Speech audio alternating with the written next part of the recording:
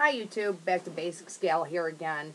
Today I'd like to give my little disclaimer that I am not a medical professional or doctor, so before you decide to make this recipe, please discuss it with your doctor first. Anyway, that being said, electrolytes are vital to one's health and survival, and this should be included in everyone's emergency preparedness supply bag and included in our first aid kits. While under normal conditions, our diets usually supply adequate amounts of electrolytes, but when our bodies are under stress or we sweat excessively, we vomit, have diarrhea, or have serious wounds or burns, water and electrolytes need to be replaced. Life itself can be threatened if electrolytes and water losses are severe enough. Anyway, I'm going to share with you this recipe to make a powder mix that you can easily include in your glove box, purse or wallet, your bug out bag, food storage, or your first aid kit. You need to mix it with water. It's a real important item to have in your supply kit, I believe. Anyway, with that being said, I just want to make sure that I get this information out there. I'm starting to redo all my stuff for my car and thought, well, you know what, since I'm making this, I might as well get this information on YouTube so you too can start making sure you have the information available and keep into your kits. I use these little bags. I get them at Walmart's, and I attach the electrolyte mix to a bottle of 16-ounce water. I keep them in those little bags underneath the car seat. They keep food frozen. Well, in the wintertime, it keeps the water from freezing in the car. So, God forbid, in case you need this, you at least have it with you if you get stranded or whatever. I always have water in the car in the summertime. I keep this in the glove box too. I just seal these with the Food Saver or my other sealer, and keep, I just put a label on them and throw them in a glove box. You can put them in your first aid kit.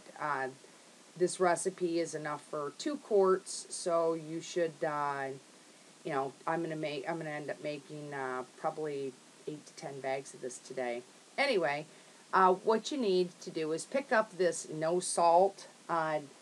Do not buy anything but this. This is something you cannot, there is no alternative to buying this.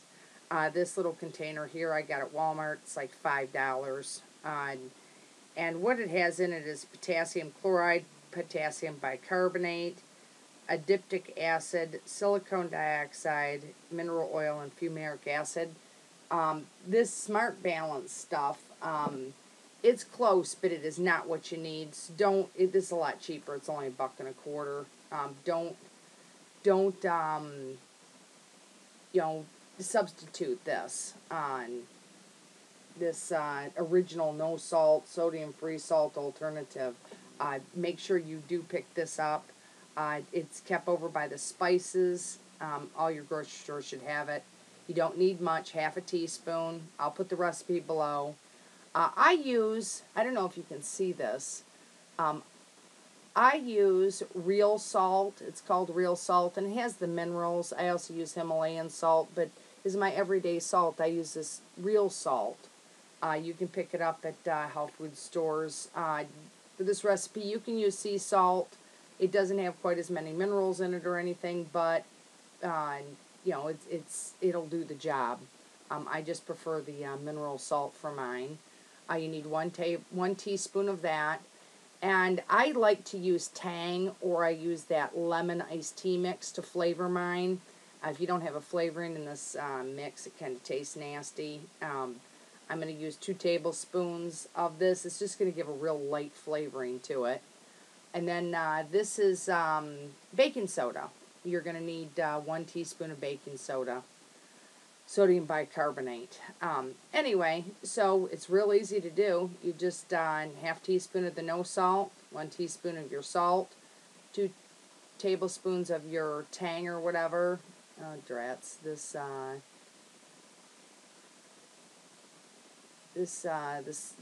baking soda, my little thing here must have been a little bit damp. Darn it. Anyway, there we go. I don't know why it's stuck in there a little bit, but anyway, you need to dump all your ingredients in, and I just use this little whisk and, mix it up really, really well so you get it dispersed in the, dispersed all together. And then I just put it in these little bags, and I try to evenly sort it. This will give you 2 packages, so this will do, 2 quarts, 2 quarts of the mix.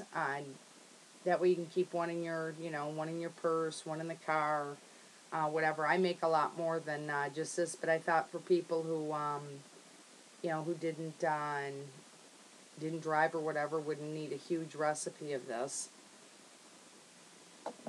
Anyway, this is also a really good sports drink, in place of Gatorade. You can use the unflavored Kool Aid, then you have to use some kind of a sweetener with it because it's too bitter. This has dye in it. I don't like to use the unnatural dyes. You can use stevia in the raw, you can use raw sugar, you can use regular sugar, organic sugar, or you can buy the pre-sweetened Kool Aid and just use 2 scoops of that instead of the Tang. That's another alternative. This you can use this in place of Pedialyte too. Just make sure you get that original no salt. It has the potassium in it, and that's probably one of the most important ingredients in this. Anyway, just make sure you mix this up really well. And I take these little bags, and I just put that it's the electrolyte, mix. And they're the small bags. I get them in the candy department at Walmart. And I just place, the mix. I try to evenly disperse this between the two bags because I know that this is, for 2 quarts. So I'm using 16-ounce bottles of water for this. So I need to get 2 bags, and then I'll just tape this on the backs of the water. And I also, this stuff will keep as long as you're flavoring, because your salt isn't going to go bad. But it actually doesn't taste bad. It's not an awful product at all by any stretch. When we go out hiking, I'll take this and dump it in my water bottle if I start getting tired or feeling a little bit exhausted from all the walking. It actually isn't bad. Your body definitely needs to keep the electrolytes going. Anyway, this